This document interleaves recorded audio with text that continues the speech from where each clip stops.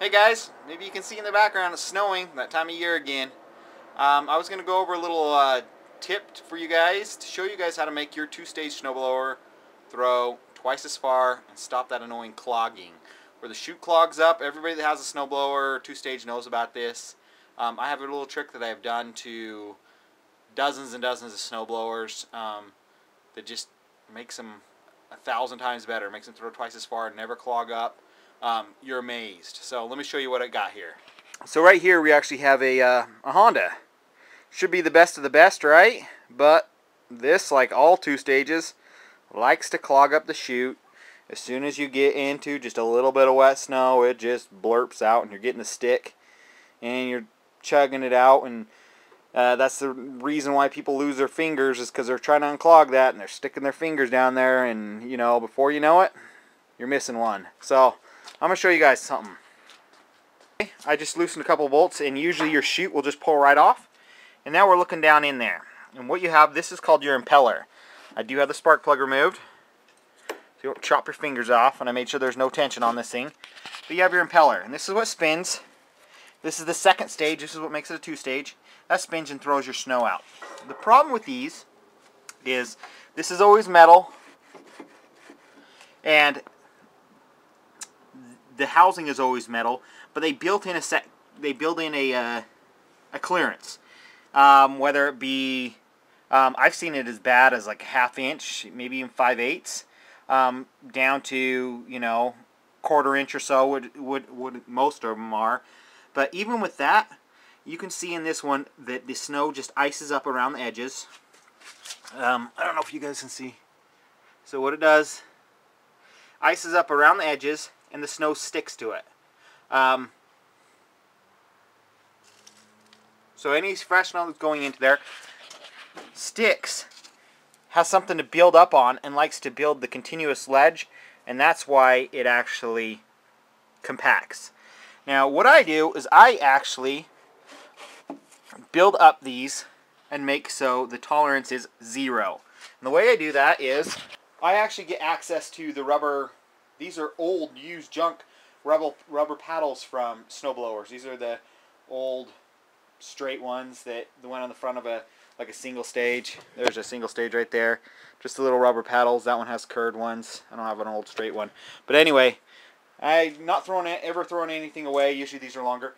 I save these and I use these just for this purpose. And then I also have some shorter ones for other snowblowers. But what I do is, this impeller has 4 blades. What I do is I mount this to that little blade, and as this goes around, since this is rubber, it can actually touch the edge, and they actually wear out with a nice chamfer. And I actually like to leave that against the housing so it wears out quicker and makes itself exactly to the edge, and that'll clean it all the way around. Now you don't need to install it on all 4.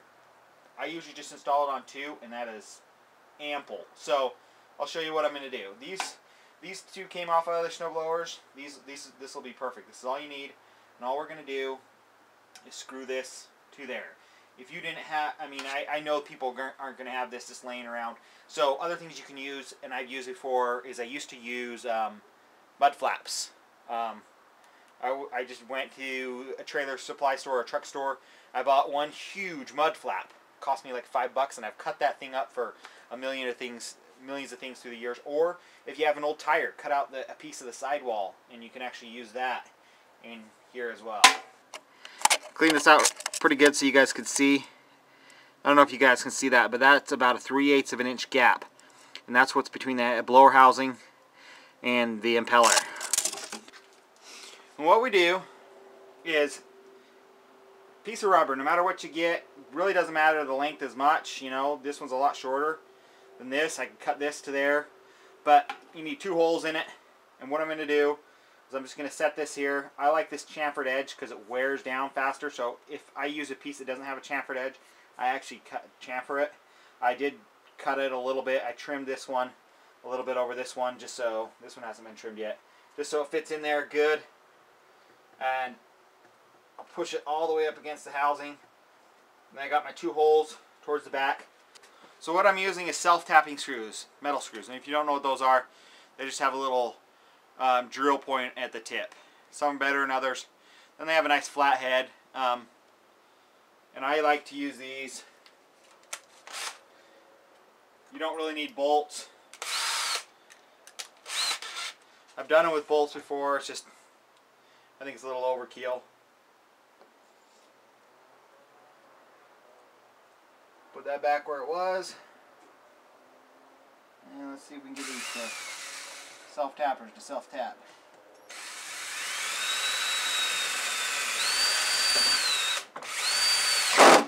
Wow, there we go. Didn't even pre-drill. Loosen that up just a little bit.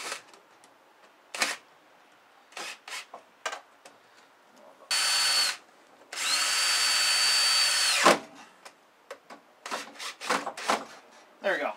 That's it. And now that'll actually, it's actually touching and cleaning at the same time. So perfect.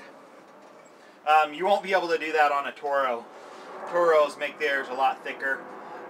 You might be able to do it on a lot of the newer ones. A lot of the newer ones actually use plastic, and it does work good for those, even the self-tapping screws. So now what I'm going to do, since I have four, I have two right here, one here right now. I'm going to flip it 180 degrees.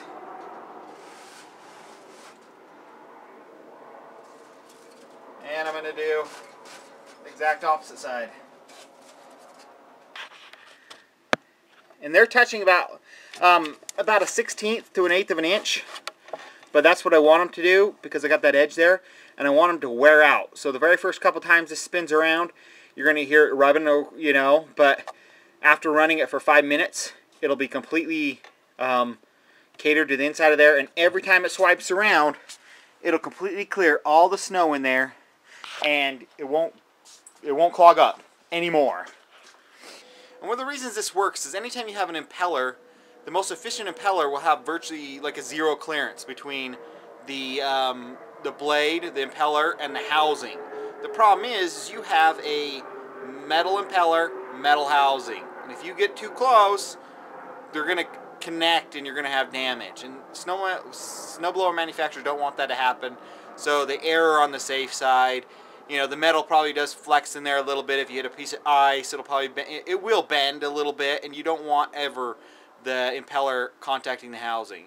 Now the rubber, I mean, that's going to deflect, that's going to absorb, it's going to absorb shocks, it's going to go around. But also the further out, and it doesn't sound like much, but that 3/8 of an inch, a ½ inch, whatever yours is, the further out it goes, actually the faster it's moving. The more miles per hour that thing is rotating, or kilometer per hour for you other guys. But the faster that's actually moving on the outside, and actually the more oomph that it'll actually throw it at, you know. I actually had a friend that was given a snowblower, a $600 snowblower, because it was so horrible. Would not throw the snow. You know, unless you had huge mounds of really fluffy snow, it would not work. It had a plastic impeller. Had 3 blades, so we ended up having to put one on each one because it was all 3. But I did that. Took me all of 15 minutes, and that was 6 years ago. Still using it today. Loves it. Loves it. It works amazing. The guy that gave it to him was overly jealous. Couldn't believe that, you know, such a simple little fix made a $600 snowblower actually work and not be a piece of junk. So let me put the chute back on, and I'll see if I can throw some snow for you guys.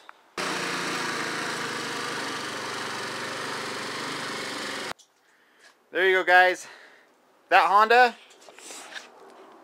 right there is now worth its $1 million at the cost. That made a huge difference. I actually wasn't going to do it to this machine because some machines are a lot worse than others, but I took it out. Only had roughly 2 inches of really, really wet stuff, and it just bogged up. It just kept clogging up. After the 6th time of it clogging up in a row, without even making a 20-foot swath, I brought it right back in the garage and said screw that and busted out the Toro. Love the Toro single stages. Awesome machines. If you don't have, you know, if you're thinking about buying a machine, those little Toro single stages are awesome. They'll work great for, you know, if you get a foot of snow, they still work awesome, especially the higher horsepower ones. It's the next day. You can see that it's sunny out, so I'm going to do a test with the worst thing that you can ever do to a 2-stage, and that's the slushy stuff in the gutter at the end of your driveway. I'm going to show you guys doing that with the 2-stage and not getting clogged. First, I'm going to show you what I'm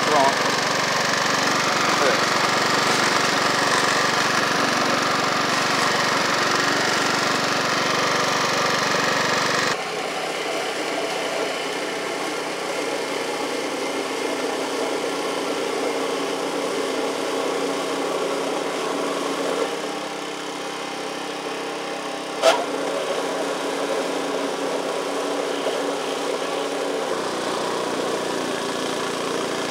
Well, there you go, guys. If you haven't already, click the thumbs up button and subscribe.